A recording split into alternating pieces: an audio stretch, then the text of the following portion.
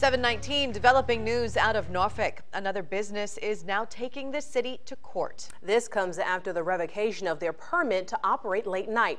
10 on your side's Brett Hall joins us. So Brett, this is the third business to take the city to court, right? Yeah, first we had Legacy Lounge, then California Burrito, now Scotty Quixx. Now all those businesses I just named are a part of Norfolk's downtown entertainment district. All those businesses have had their ability to sell alcohol and have entertainment late night revoked by the City of Norfolk City Council. Really, they voted on all of these, and it all happened from the beginning of September till now.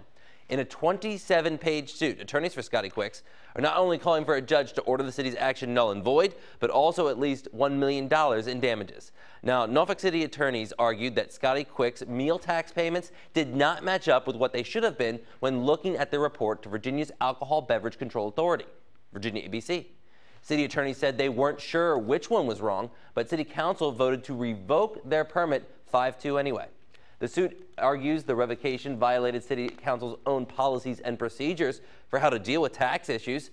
They say it was just an excuse to further their goal of targeting certain businesses and their clientele. Now, also in the suit, we've learned some new things about who else the city was looking into. We did now learn Baxter's, all the waterside restaurants were also, their M-Bar reports were also pulled. But what, in a separate filing, the attorneys for Scotty Quixx are asking for all Norfolk City Court judges to recuse themselves because of the relationship between Councilwoman Courtney Doyle and her husband, who is a Norfolk City Clerk judge. Now, he has not heard any of the previous cases, but they are arguing that just because of the relationship there could be conflict. So this is not due to be heard at this point until January. So this is not ending anytime soon. Peeling back so many layers with each report and all of that paperwork. That is fascinating, Brett. Thank you. Thank you.